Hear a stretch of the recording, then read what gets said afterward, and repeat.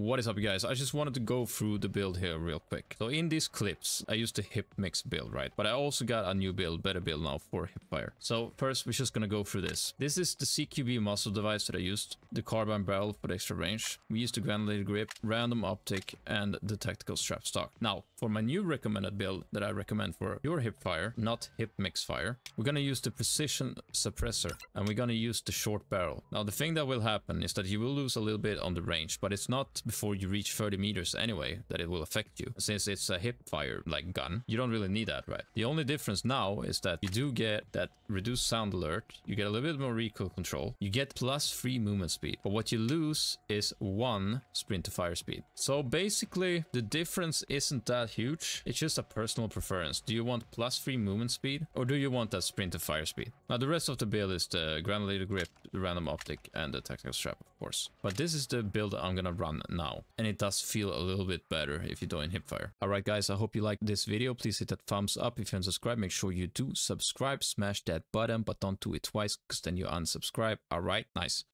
Stay blessed, my people. Peace.